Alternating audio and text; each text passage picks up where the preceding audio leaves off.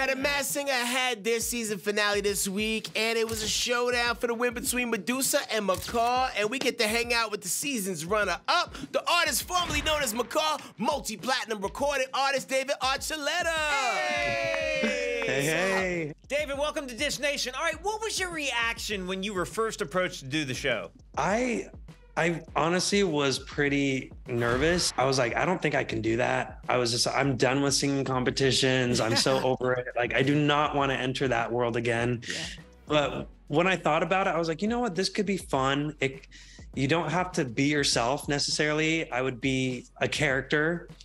And so I decided, okay, let's do it. And when I did, I'm so glad I did because it was so much fun. And yeah, I was a big bird. I was a big red bird that was flying around stage. And it was so fun, lighthearted, and a good time. We all fell in love with you on American Idol. So how is it being judged for your talents first on The Masked Singer versus being seen first on Idol? I loved it. I loved that I didn't have to necessarily be myself.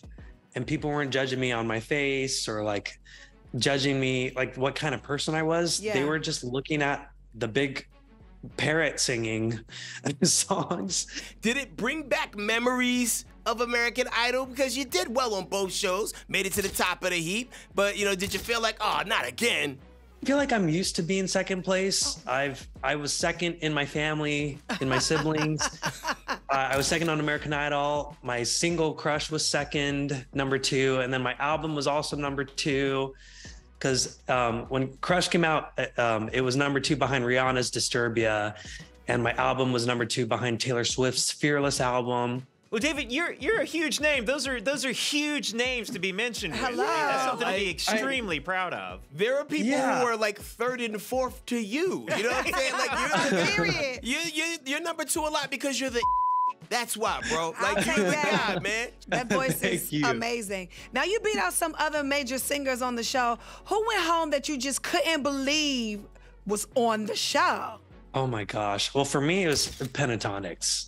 They're my friends. Like, I've done TikToks with them. So the fact that we were on stage, we were at the semifinals together, and why they were eliminated instead of me, I don't know why, but they just kill it every single time. And while we're on stage, it's just like, we knew, it's like, you get a hunch. It's like, okay, it's like, clearly you're Pentatonics, and they're like, clearly this is David. Right. I also heard you got some new music coming out. What can you tell us about it? Woohoo! June 2nd, I have a song. It's called Up. It's going to be a little deeper, but it's going to be segueing into more fun, exciting, upbeat music that I can't wait to show with people, because I've never done like dancey music before, and I'm excited to get people moving this year. Hey, well, it's coming full circle talking about June 2nd, but I think it's going to be a #1 hit. So awesome. Thank you so much.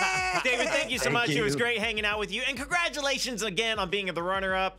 Hey, don't forget to hit us up on social media. We're on all these platforms at Dish Nation. We'll see you there.